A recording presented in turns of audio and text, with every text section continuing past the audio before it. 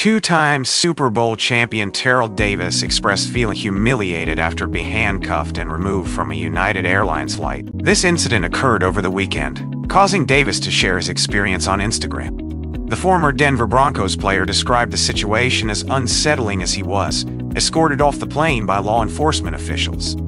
United Airlines issued an apology to Terrell Davis for the distressing incident. Davis mentioned that he had tapped an attendant during the flight, leading to his removal from the plane. The Hall of Famer's ordeal shed light on issues of airline passenger treatment and sparked a conversation about appropriate conduct on flights. The incident with Terrell Davis serves as a reminder of the importance of respectful interactions between passengers and airline staff.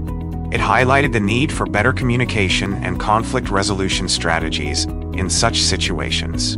Davis' experience prompts reflection on policies and procedures for addressing in-flight disagreements and ensuring a safe and pleasant journey for all passengers.